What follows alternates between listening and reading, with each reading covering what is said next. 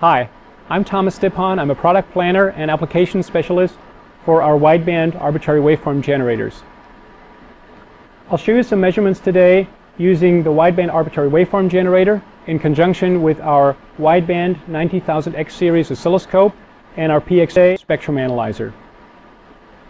With signal bandwidth getting wider and wider, it is important to have high fidelity signals at high bandwidth being generated. With the M8190 and up to 14-bit vertical resolution, up to 8 gigasamples per second sample rate, it can generate signals with up to 80 dB spur-free dynamic range. Now I'll show you some measurements using those products. So in order to generate our waveforms for our arbitrary waveform generator, we're using some MATLAB tools to define those waveforms. MATLAB is ideally suited to generate those waveforms because it's very flexible and very powerful to generate arbitrary waveforms. This will be a chirped radar pulse with a really wideband chirp. And again, I'm going to use a MATLAB script to generate that waveform. If you look at the parameters, we have a pulse width of 2 microseconds here, and we have a frequency span of 2 gigahertz. So let me download that, and we're going to use the 89600 software again to visualize the signal.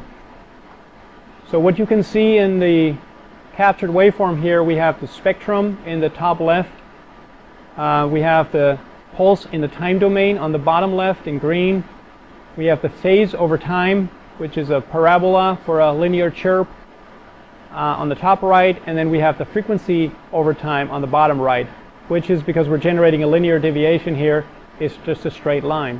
Yeah, now you notice we have a certain roll off here on the frequency as we go to higher frequencies. We can easily compensate for that by applying the corrections that we have established earlier and download that waveform again. And you notice both in the frequency domain as well as in the time domain, we have a very clean and flat signal.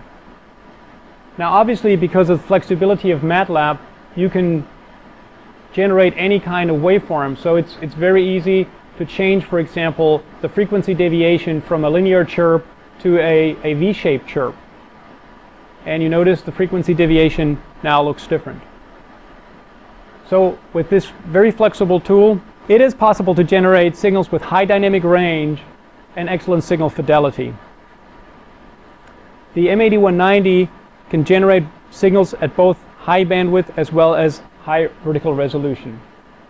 For more information, you might want to go to the URL shown below or contact your local Agilent sales representative. Thank you.